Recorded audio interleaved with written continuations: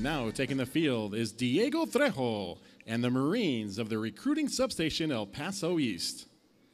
Diego is a winner of this year's Naval Reserve Officer Training Corps Scholarship, which will provide $180,000 for him to attend the University of Mississippi and eventually commission as an officer in the United States Marine Corps.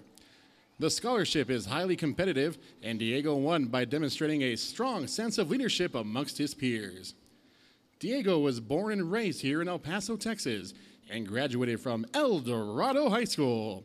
He's the son of Ms. Diane Rivas Valverde and Mr. Eric Trejo. His recruiter is Staff Sergeant Vanessa Martinez.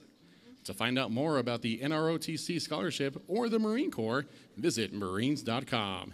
Chihuahuas fans, put your hands together and let's congratulate Diego Trejo on his incredible accomplishment and award. Diego, we wish you the best of luck.